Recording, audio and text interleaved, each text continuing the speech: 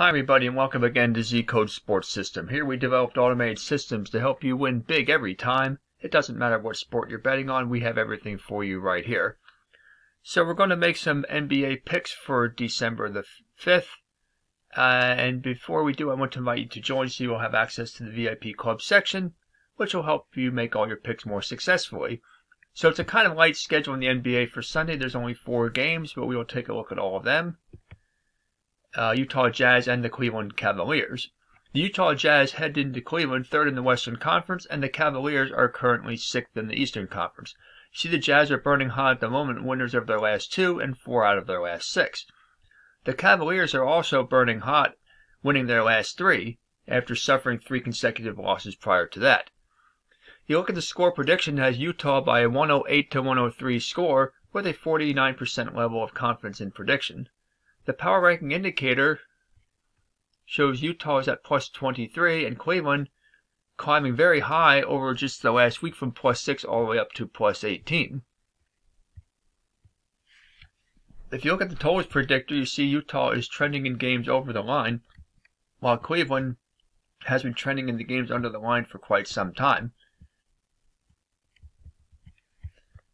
Take a look at the volatility oscillator. Let's see how stable the two teams have been. Utah has been more consistent with regards to the playing according to the favored underdog status, but Cleveland is also fairly stable as well at plus 3. The way I look at this game here is I think this will be a higher scoring game. I think I will go over the line. I do like the Jazz to win the game outright. Now the line has not yet been set, so we can't really go as far as the betting, with the line, if they will cover, because we don't know what the spread is yet. But take a look as the game gets closer to tip-off for that. The Hornets and the Hawks. The Hawks entered the contest with the 7th best record in the Eastern Conference, and the Hornets are currently 9th. Atlanta is burning hot. They are winners of 5 out of their last 6 games, while the Hornets are averaged down. They had won 3, but now are on a 3-game losing streak. The last one, 127 to 125, against the defending champion Bucks. If you look at the score predictor has Atlanta by a 124 to 112 margin with a 51% level of confidence. The totals predictor is showing Charlotte is trending in games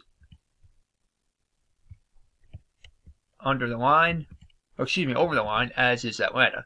So they're both trending over at the moment. So over, it would be a good bet for this game. Let's take a look at the power ranking indicator. If you're looking at power rankings, you can see here that Charlotte is at plus 20. Atlanta, they were up to plus 22 back on November 27th, and they have dipped down to plus 15, despite winning 5 out of their last 6. If you want to see how stable the two teams have been, the consistency factor is always important, and you can see here Atlanta is at plus 12. They are very consistently performing according to their favored underdog status. I like that a lot in this one. That is a key to the bet. I will bet Atlanta to win at home, and I like over. Washington and Toronto. The Wizards are average status at the moment. You can see they are 3-3 over their last 6, but have won 3 out of their last 4. The Raptors are ice cold up. They snapped a 3-game losing streak with a win, and they're 2-4 over their last 6. The score predictor has Washington by a 109 to 105 score with a nearly 50% level of confidence in the prediction. Power ranking indicator shows Toronto near the bottom, as they have been for a little bit of time here, at plus 4. And Washington has been up and down. You can see there at 21 after being up to 25 back on November the 29th. The totals predictor is showing here with Washington and Toronto. You can see the difference right there. And you can see that Washington has been over the line lately and Toronto has been under the line lately. If you took at the volatility oscillator, you can see the consistency factor. You can see that neither team has been performing consistently according to their favored underdog status. This is kind of important, which means that you take it with a grain of salt, the favored underdog status for this game. You see both of them are negative. So what do I think is going to happen here? Toronto's just not very good. They're really a very bad team right now, and I like Washington the way they're playing at the moment. I think Washington will win the game, and I would avoid betting the over-under though. New Orleans and Houston. This is kind of an interesting game here, despite the fact that these are the two worst teams in the Western Conference.